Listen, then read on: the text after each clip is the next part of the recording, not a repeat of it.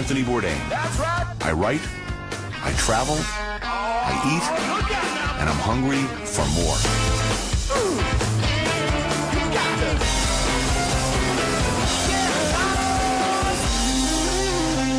No reservations. My friend Lucy Garcia has taken me about a half-hour north of Barcelona to the seaside village of Vilassar de Mar.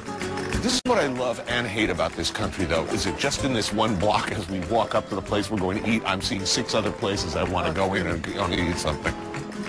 Taverna L'Espinaler looks like a million other old man bars, a local joint. The uninitiated might be forgiven for being unimpressed. Oh, come on. My head is swimming looking at this stuff. Okay, we're going to get, not this, we're going to order something a bit more special.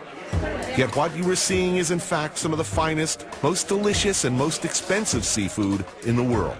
Here, the best stuff comes straight off the boat and into the can, about a year ago. Almejas de aquellas, la de las top. Miguel Tapias is no ordinary barkeep. He's the 4th generation in his family to run Espinaler, and it was his idea to start selling canned seafood products, ranging from razor clams to cockles, mussels, and Otoro quality tuna. He wanted to expand the business, and he decided, why not go and get the best products where they're available at their freshest. And so he goes himself every year to Galicia as soon as the season starts. And he sometimes personally buys the crates, takes them to a cannery where everything's done very manually, very, very carefully. Rest assured, this stuff bears no relationship to the can of smoked oysters you ate stoned and desperate at 2 in the morning back at college. This is the world's very best seafood. And here's what's so mind-blowing. It only gets better in the can. You want to hit it? Yes, yes I do. Beautiful, huh? Very velvety.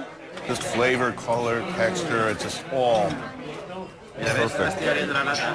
I should mention, by the way, that this stuff is expensive, like nosebleed expensive.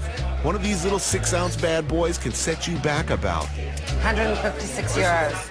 So this is like a $250 can, and we're eating with toothpicks. I love this. I mean, you know, the general assumption is that when you put something in a can, you're losing something. In this case, you're absolutely bringing something else. Flavor, yeah. Clams have a bit of fat content. After a year, they actually get better. The fat starts to blend in the juice. Look at the fat, Tony. Look at the oil. Yeah, the little beads of fat floating in there.